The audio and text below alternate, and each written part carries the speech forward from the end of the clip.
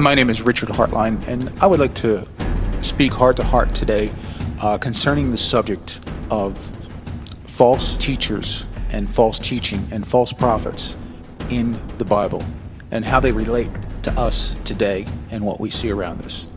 My purpose today is to try to biblically show why we are admonished to do this, to have our eyes open, to expose false teachers and false prophets. The purpose of this recording today is not to talk about specific people or specific false teachers, but to lay down the biblical precedent that we as believers have to do this. First of all, the Bible says we are to try them. Beloved, believe not every spirit, but try the spirits, whether they be of God, because many false prophets are gone out into the world. 1 John 4:1. The church at Ephesus was commended because they had tried them which said they were apostles and are not, and you have found them as liars. That's in Revelation chapter 2:2.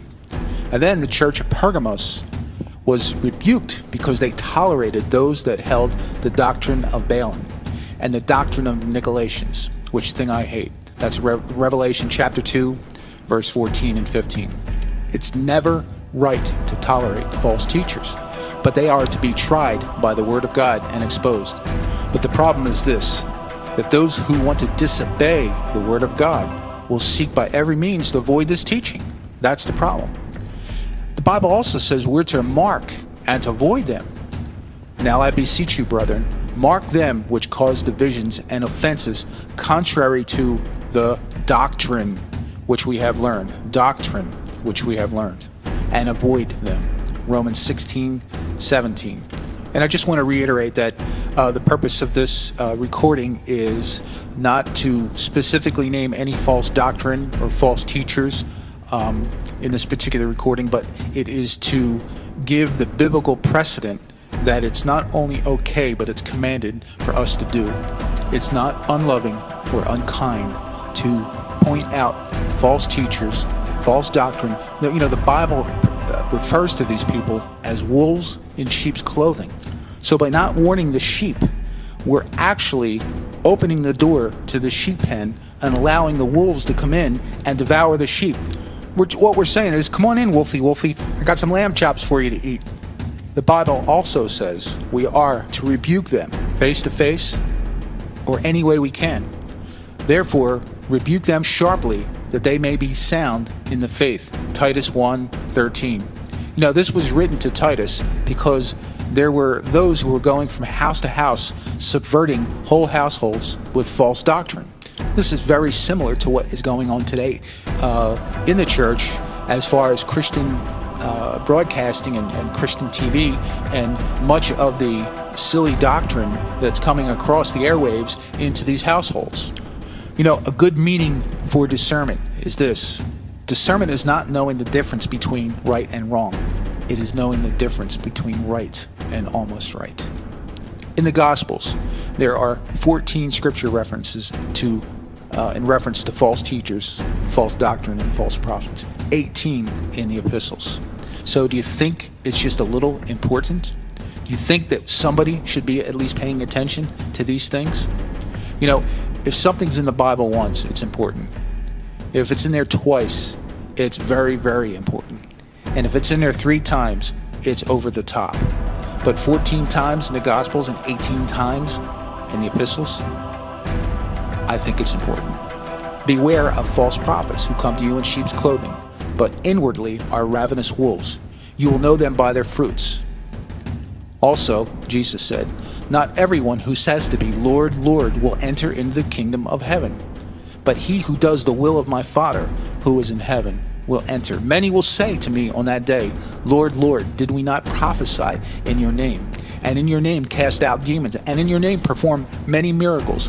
And then I said, and then I declared to them, I never knew you, depart from me. So we could be building great churches, we could be missionaries, we can be Christian broadcasters, have great TV shows, record albums, famous artists, and none of that matters. What matters to Jesus? He who does the will of my Father in heaven. That's what's important to Jesus. And that's what's in the scripture. And that's what the church in America is missing. 2 Peter chapter 2, verses 1 through 2. But false prophets also arose among the people, just as there will be also false teachers among you, who will secretly introduce destructive heresies, even denying the master who bought them, bringing swift destruction upon themselves. Many will follow their sensuality, and because of them the way of truth will be maligned. One more scripture here from Ephesians 5:11 through 13. And have no fellowship with the unfruitful works of darkness, but rather reprove them. Now, the thing about reproving people and bringing to light, this is often labeled as unloving, unkind. Who are you to judge? You're dividing the body of Christ. And this has nothing to do with what Scripture says, because the Scripture says any unfruitful work of darkness, we're to expose them, not cover them up and just sweep them under the carpet. This is Paul talking in Acts. Take heed therefore unto yourselves and to all the flock, over which the Holy Ghost has made you overseers. This is a charge to shepherds. Listen to this real closely. To feed the church of God, which he has purchased with his own blood. For I know this, that after my departure shall grievous wolves enter in among you, not sparing the flock. Also, even among your own selves shall men arise, speaking perverse things, to draw away disciples after them. Therefore watch, and remember that by the space of 3 years I ceased not to warn you, every one, night and day, with tears. So I think it's clear, I think it's so evident that we are to expose false teachers and false doctrine. Now, here's the biggie. Are we permitted? Are we commanded? Or are we forbidden to name false teachers and false prophets by name? You know, many mistakenly believe that it's wrong to expose error and then to name the guilty teachers, but they are wrong according to the Bible. I want to give scripture for all this, and I don't like to usually use antidotes, but I would like to use this one. If there was a child molester living across the street, and your child was going to that person's house, I'm going to tell you name and address and to avoid him. I'm not going to look at you and say, hey, beware of child molesters. I'm not going to name the name because I don't want to hurt them. So to not name a false teacher who is deceiving somebody, they're being deceived, would be ridiculous. All right? But let's see what the Bible has to say about it.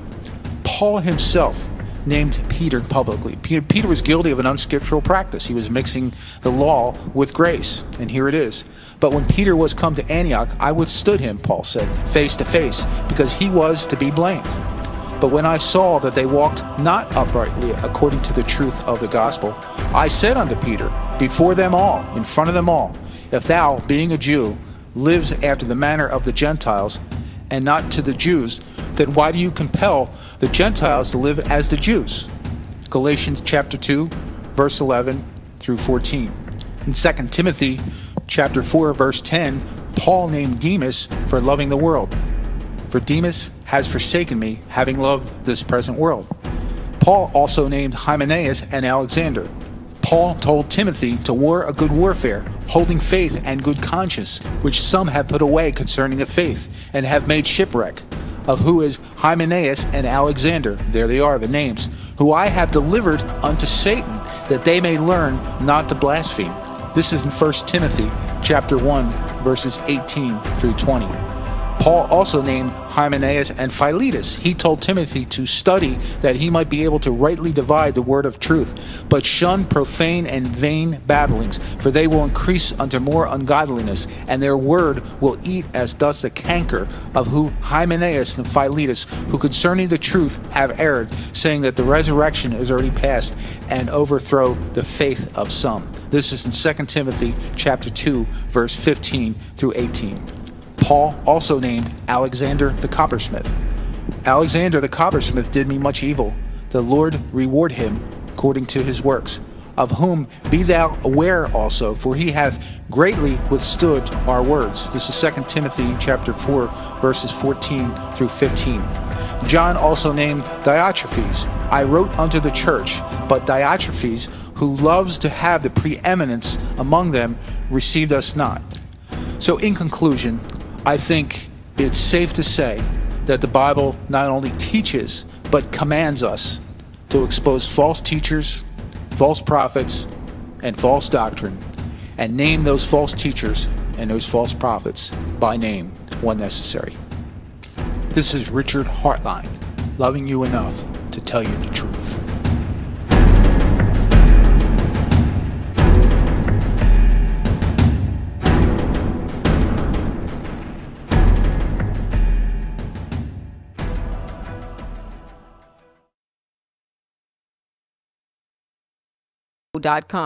People are sitting in church Sunday after Sunday, year after year, and still are not saved because they're listening and believing in ministers who are leading their souls to hell. Jesus explained in the scriptures that those ministers are not going to heaven and they're blocking you from going. It's like the blind leading the blind, because the people love their pastors and their churches more than Jesus. Just because a pastor is behind the pulpit doesn't mean that he's preaching from the Word of God, because they will pervert the Word of the living God for their own purpose. That's why the Bible says to try the spirits by the spirits, whether they be of God, because there are many false prophets who are gone into the world. Don't listen to false prophets who are motivators of prosperity, of self-empowerment, of health and wealth, and teachers of life skills, because they say that they're giving you the principles to live by to improve your life. Like most popular preachers and TV ministers on TVN, like Joel Osteen, T.D. Jakes, and Rick Warren.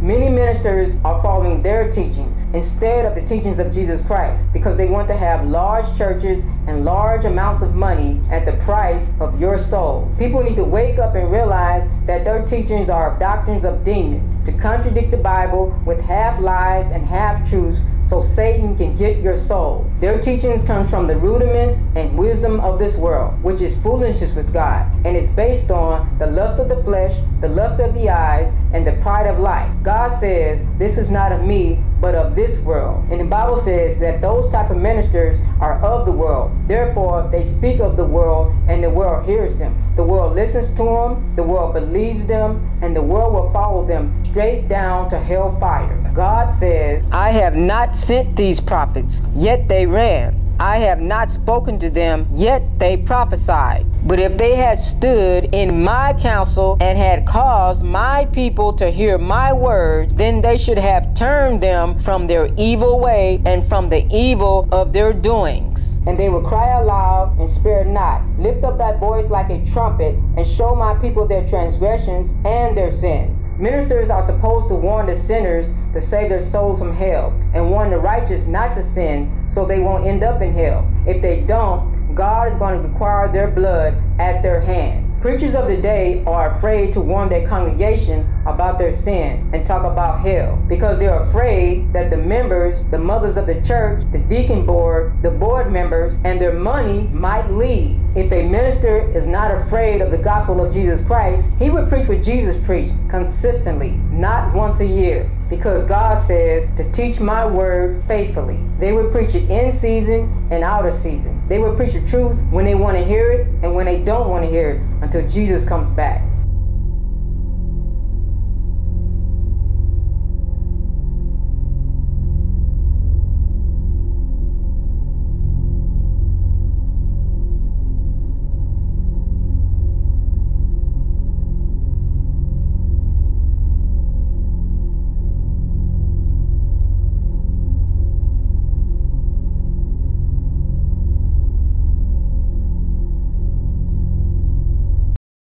False teachers will tell you what you want to hear.